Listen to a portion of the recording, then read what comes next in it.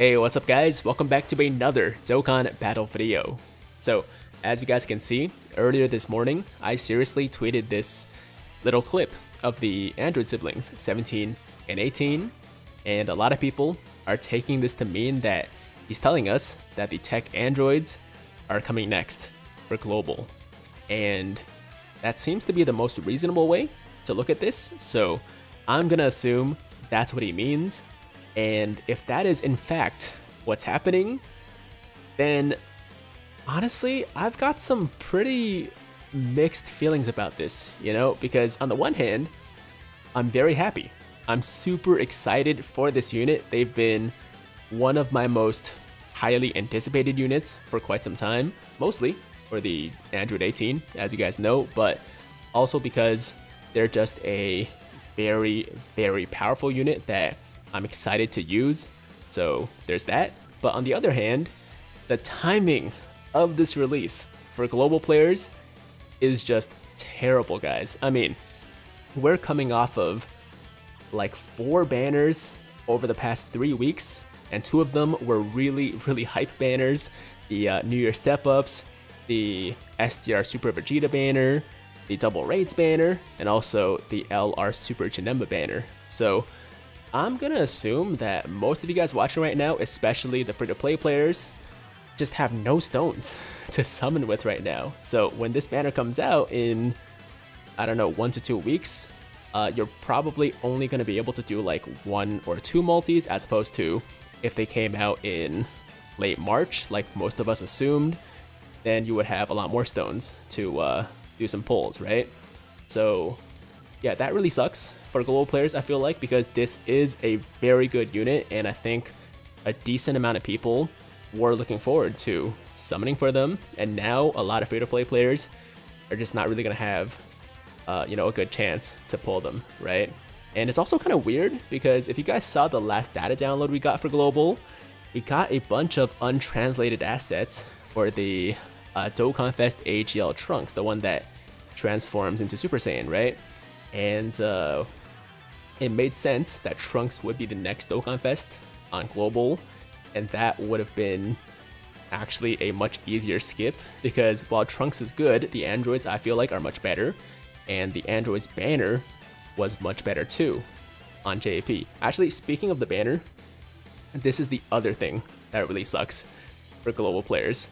The JP banner for the androids was actually one of the better Dokkanfest banners that we would have received this year, but because we're getting it earlier than expected, STR Super Vegeta is not going to be on it, because obviously they're not going to include a unit that just came out on the banner that comes out right after. So they're going to be replacing this guy with, I don't know, whoever else, and no matter who they replace him with, it's not going to be as exciting of a banner anymore.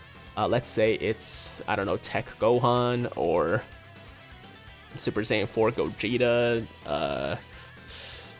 Kefla, Kale and Caulifla. Like, it doesn't really matter. It doesn't really matter. No matter who they put in STR Super Vegeta's spot, this banner is not going to be as good. It's not going to be as exciting for most people. And it's kind of rough. It's kind of rough. So that's why I say very mixed emotions. On the one hand, I really want the androids.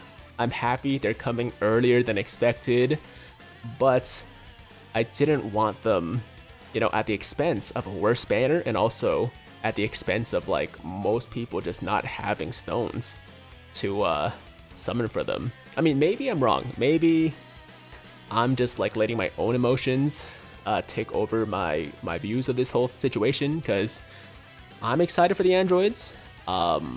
Maybe most people aren't as excited as I am, but that's just how I see the situation right now.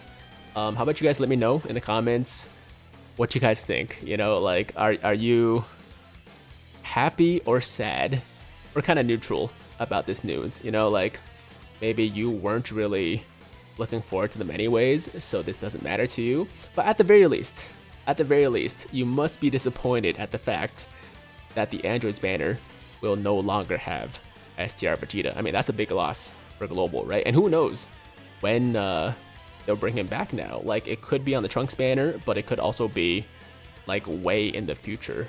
You know, they've been known to actually delay unit returns for a long time. Like, look at the TEQ hit. Like, TEQ hit was an extreme example for sure. It was an extreme example, but TEQ hit took almost a full year to return on global. And I'm not saying this is gonna happen to Vegeta, but there is legitimate concern.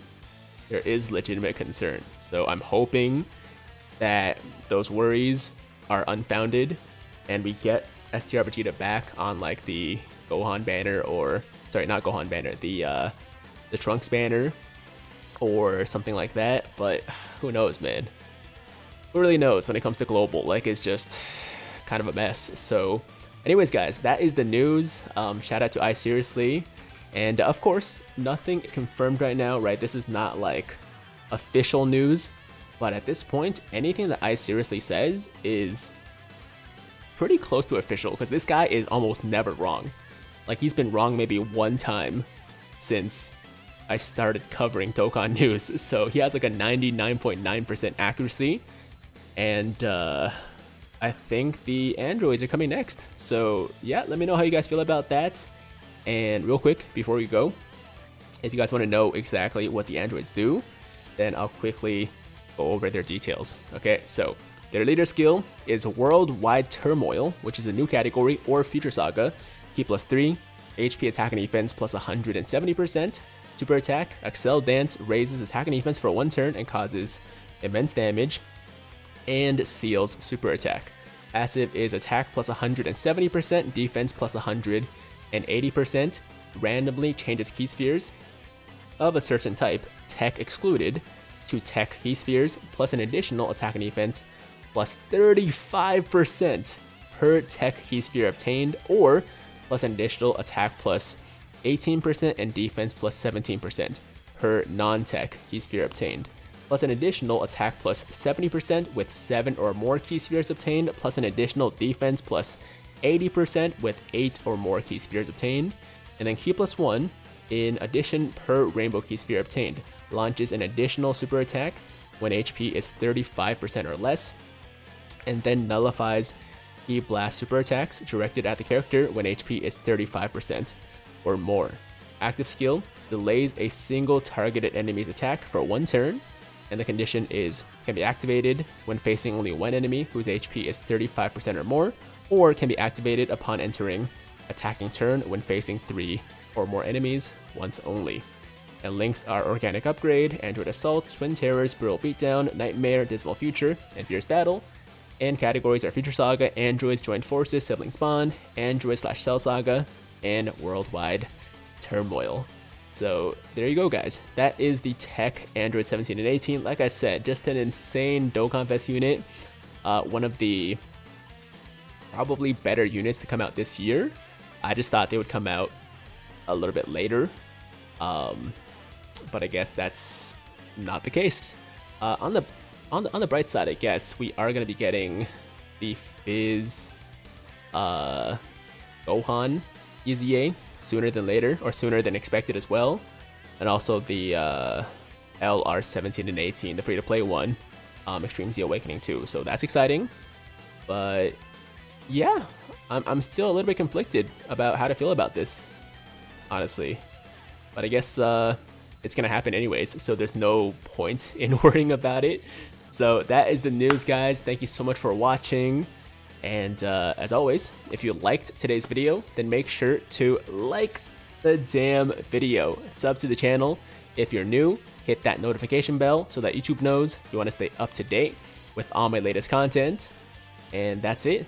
I'm out of here until next time. Have an awesome, awesome day. I'm Tiger with Tiger Uppercut Media, signing out.